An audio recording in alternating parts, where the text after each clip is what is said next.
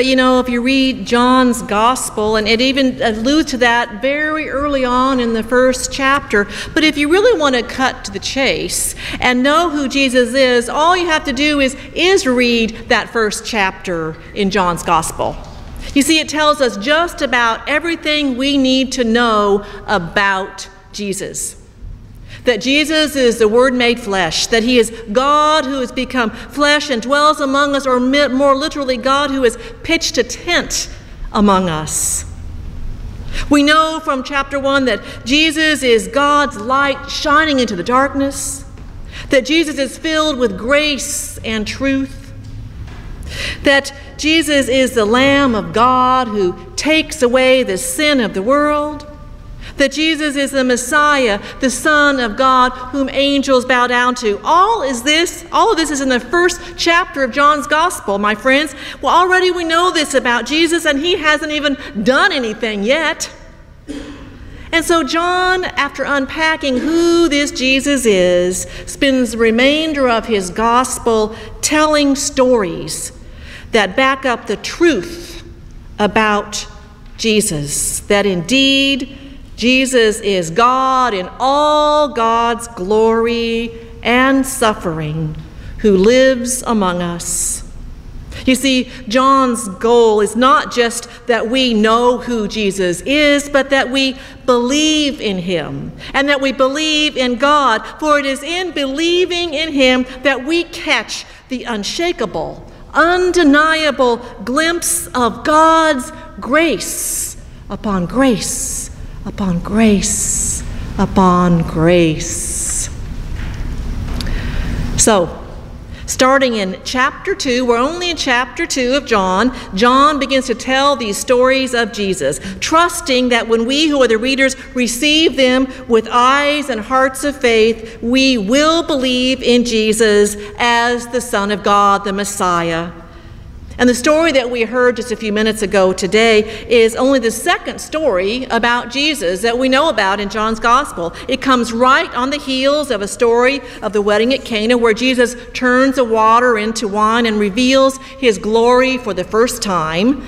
And the disciples believe in him from this act, this sign. And so this second story that we just heard takes place in Jerusalem not long after, during the festival of the Passover. Now, Jerusalem is a busy place during this major festival. People from all over the country, but not only that, but all over the Roman Empire, Jews come together to celebrate the major event in their story, their liberation from slavery in Egypt. For many people, this would have been their first and perhaps only time to visit this ancient and glorious city. It would have been the fulfillment of a lifelong dream. They would have been looking forward to this all their lives. Jerusalem, the Passover. Now, perhaps they had arrived into the city the week before in time to go through all the necessary purification rituals as outlined by the law, the Torah, outline that would allow them to enter the temple at the right time. And then maybe about 4 or so days before that Passover festival, they would have gone to the temple to exchange their Roman coins for temple currency, and then to register and purchase the best animal they could afford. In all likelihood for this festival, it was a lamb, because they needed it for their sacrifice and the Passover meal they would share. They would have been most likely saving up all year for this purchase to buy the best animal they could, sort of like the way Christmas clubs operate now, looking forward to that. And once they made their purchase, it would be prepared and given over to the priest, who would, in this wonderful ritualistic act of worship and prayer, slaughter the animal, divide it, cook it, offer it to God, and then return a portion back to the family or the one bringing the animal for their Passover meal with family and friends. Now, from all historical accounts, this whole scene was a sight to behold. Lines of people everywhere lined up to exchange their currency, lined up to purchase animals, vendors calling out the best rates and showing off their good, the smells of food in the air, the sounds of people greeting one another. One of the earliest accounts that we have was written by the historian Josephus, and it implies that hundreds of thousands of people descended on Jerusalem during this Passover festival. Indeed, it was a frenzy of activity, religious activity, economic activity, social activity, maybe similar to all the frenzy and activity that happens in our country in the weeks going up to December 25th. You know, it was a great system for all. It worked. It satisfied everyone. It satisfied the pilgrims who came to Jerusalem to keep up their end of the bargain and keeping their relationship with God connected in the hopes that God would look kindly upon them. It worked for the priests who depended on the festival not only for their own support and for the temple, but that they served as mediaries between God and God's people. And it worked for the vendors and the middlemen who were happy to do their part to make the celebration a wonderful event for all, and for who were equally happy to receive the economic benefit that came from this festival. It worked. This system had worked for centuries. Nobody had questioned it. It was ingrained into their culture, their practice, their minds, and their hearts. It was how they had always practiced their faith. And then here comes Jesus, Son of God, Messiah, Word made flesh, and well, you heard what happened. The system didn't work for him.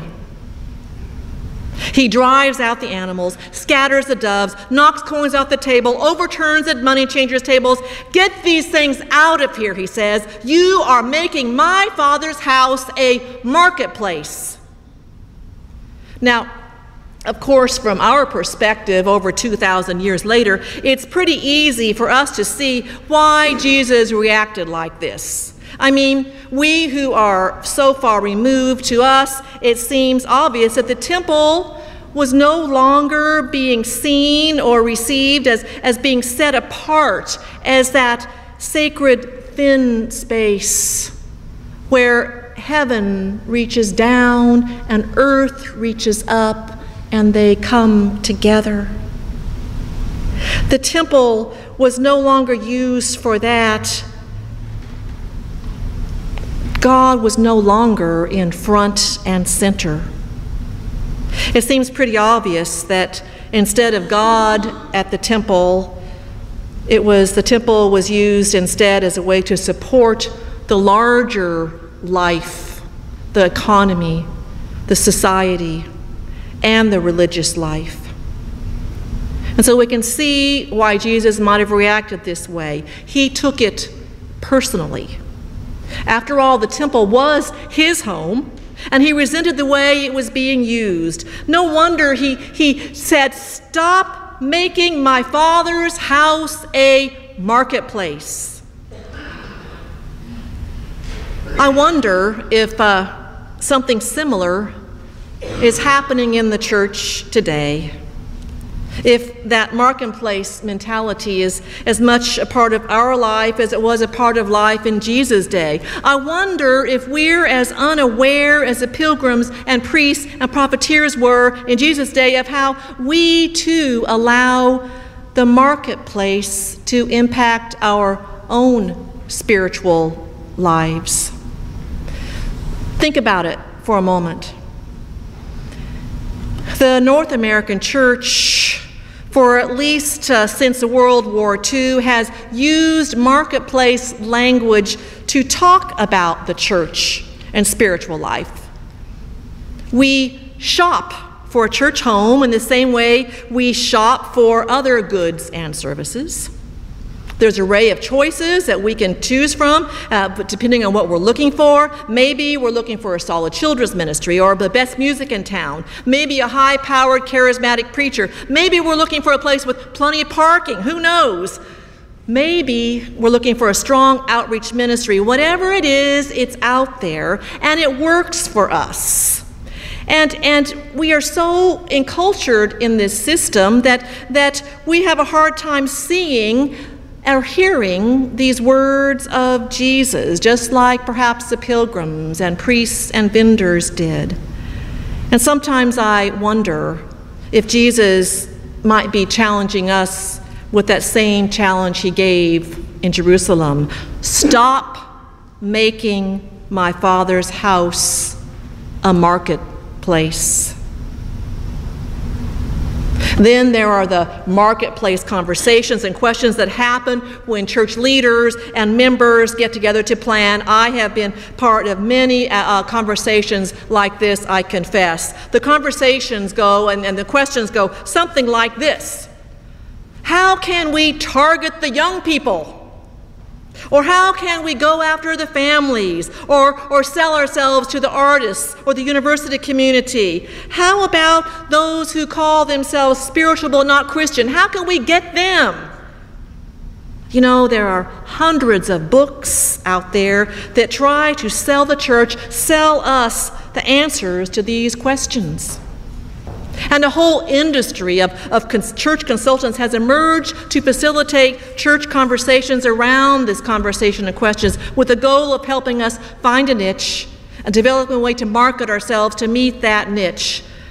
Now, I have to tell you, this is who we are, what we do. This is part of the signs of the time. And I struggle with Jesus saying what he says in this scripture. Because I know that someplace deep I am caught up in this marketplace system of worship. And I can't help but hear Jesus saying, stop making my Father's house a marketplace. And then what about the communities of faith that seem to prosper and grow by selling and promoting self-help philosophies and programs that masquerade as the gospel truth? Or what about those who join churches in order to network and make business connections? Or what about others who use their resources to run the show in their own congregations? Might Jesus be also saying in these circumstances, stop making my Father's house a marketplace? I feel as convicted of this accusation, perhaps as you do right now, and I share this struggle with you. Because you see, truth be told, when it comes to a life of faith expressed through worship, it's just as easy to justify our own marketplace actions and perspectives as it is to judge the marketplace orientation of the temple system in Jesus' day. You see, marketplace worship, first and foremost, is about devoting our best resources into what works for us. It's about me devoting my resources, my time, my talents for what works for me and what pleases and feeds and benefits me and us. In marketplace worship, devotion to God is an afterthought at best, not front and center. In marketplace worship, there is no such thing as an action whose sole purpose is to please and praise God. Let me say that again. In marketplace worship, there is no such thing as an action whose sole purpose is to please and praise God. And that's what Jesus was noticing on that day. And perhaps that's what Jesus notices on days like this. Now, I have another confession to make. When I am preparing for a worship service, I hate to admit this, but when I'm preparing for a service, you are my marketplace. I'm the merchant, the vendor. I think to myself, oh, I hope so-and-so likes the hymns this week. Or I wonder if you so-and-so are going to send me an email this week about my sermon. Or I wonder if you so-and-so will say something to me at the door. And I hope what happens here will touch a visitor so you'll come back. And I confess that more often than not, my thoughts about how God might be receiving our time and what I offer, what we offer, how God might be receiving this is secondary to how I might be reacting. How about you? Do you put on your marketplace consumer hat when you come to worship? Now, if you can answer yes to any of these following questions, then welcome to the marketplace. So here they are. 1, as you head out to church, do you first wonder if there's going to be anything in it for you, or do you wonder how you might use the hour to offer yourself to God? Number 2, do you wonder if you're going to see and greet so-and-so, or do you look forward to the possibility that you might actually see Jesus?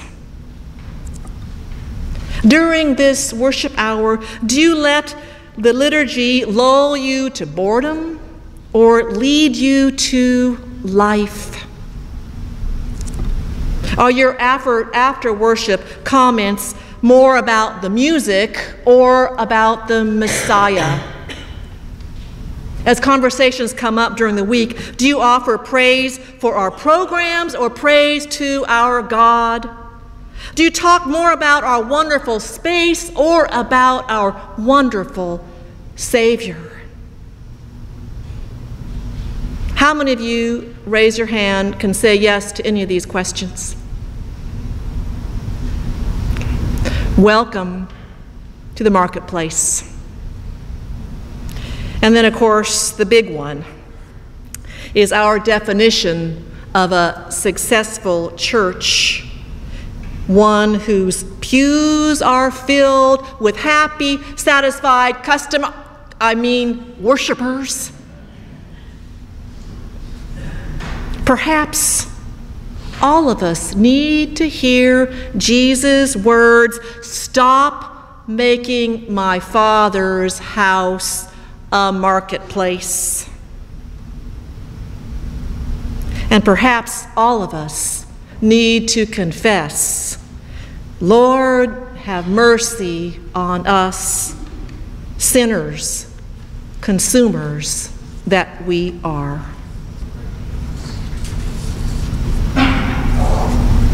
But there's good news. And the good news is that this story comes so early in John's gospel that there's so many more opportunities to see and respond to this Jesus. There's so many opportunities not to become consumers, but become consumed by devotion to God and belief in Jesus.